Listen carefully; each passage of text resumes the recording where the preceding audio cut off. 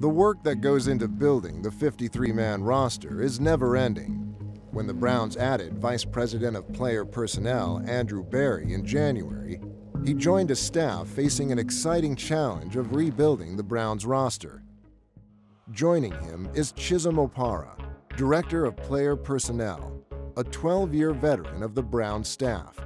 For them, the ongoing process of player evaluation comes into sharper focus during training camp. I'm looking forward to this training camp because I'm looking forward to see competition.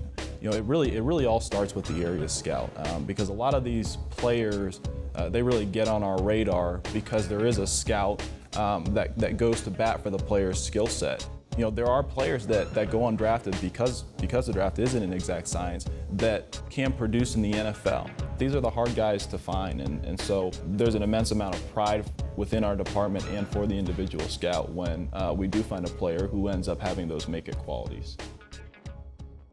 Dominique Alexander, he was a guy that I saw who was really athletic. You liked his movement skills.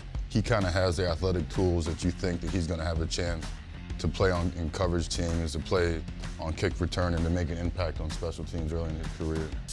JP looked like a guy to me who was willing to do the dirty work as a blocker. He has a temperament that you kind of want at that position where he doesn't just think that I'm here to catch passes, running situations. He's really willing to stick his face in there and really compete. You don't usually see players with his size as effective as inline blockers at the tight end position. And in the passing game, he's a bit of a vacuum in terms of his hands. Tracy Howard was a very intriguing prospect for us. As a matter of fact, you know, when he came in on his visit, one of the things that stood out to me was that this kid is confident. He's certainly a player that I know all of us are really excited to watch during August, and he really should push for a roster spot. Niall was an impressive guy for me to watch. You know, he doesn't have ideal size and length that you want in the middle, but he's always taking up two blockers.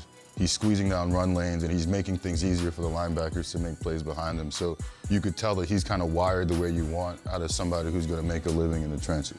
I mean, he's really one of those like fire hydrant, short, squatty, nose tackles who can just sort of wad up the middle of the line of scrimmage. He will be an effective run plugger.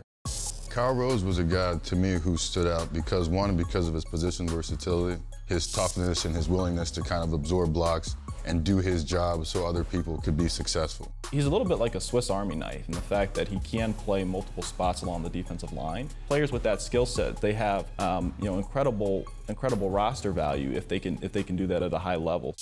When you hear that Matthews name, that's kind of royalty in the NFL. And they've shown a track record of knowing how to play, and it's in their blood. And Mike is no different. You know, Mike is a slightly undersized guy, out-dueling and outplaying people who are going in the first, second, and third rounds of the draft. Absolutely. I mean, he plays with low pad level, and we're certainly optimistic about his ability to compete in camp.